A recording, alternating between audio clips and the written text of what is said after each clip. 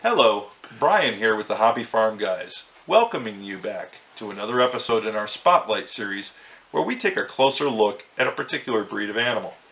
Today, the Sumatra chicken.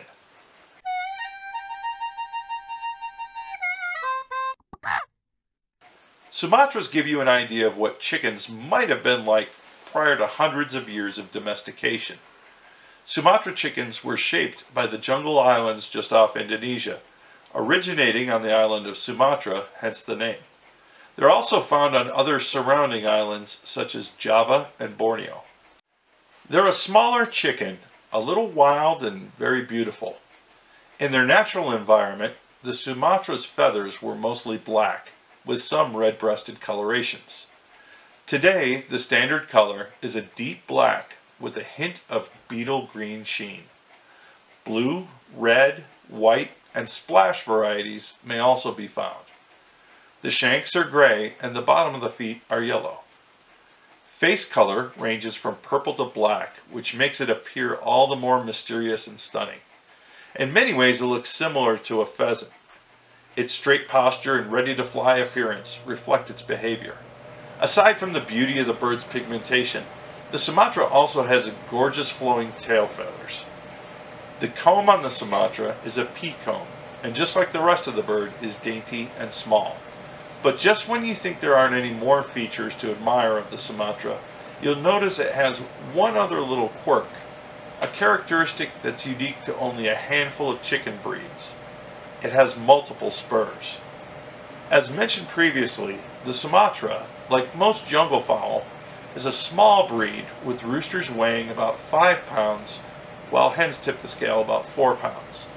These tiny weights qualify the Sumatra as a bantam breed. With that being said, the Sumatra was and is recognized by the American Poultry Association as a standard breed. While primarily used for exhibition, their self-sufficient dispositions make them well suited to a life off-grid on a homestead. Since this is not an especially domesticated breed, they have wild personalities. Sumatra chickens have a personality more like a wild game bird than a chicken. In other words, they're skittish, nervous, and generally not as friendly as some other breeds. Despite their reputation for flightiness, however, there are also variances within the breed. Hens make great mothers, but not great pets.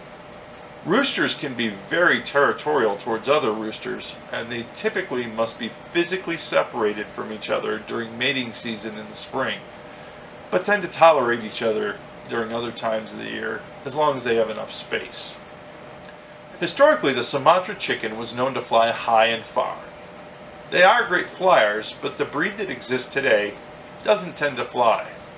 Though they don't fly much, they are known for their excellent launch capabilities. They can launch vertically extremely fast to get away from danger, and due to this innate feature, they don't like to be confined.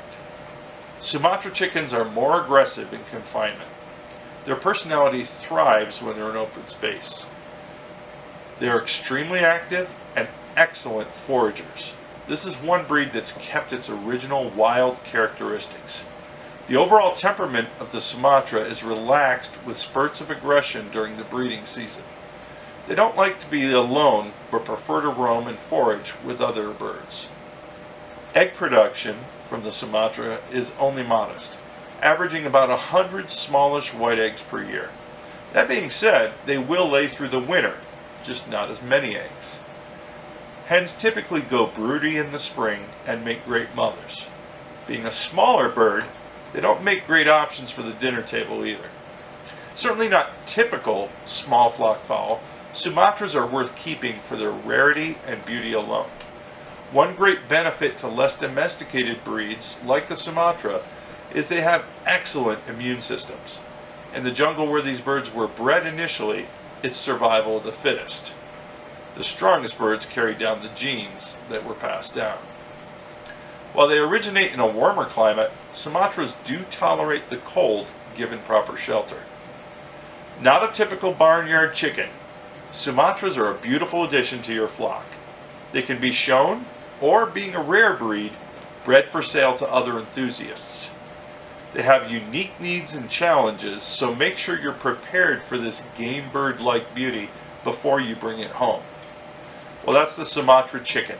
If you have another breed of chicken or any farm animal you'd like us to spotlight, let us know in the comments below.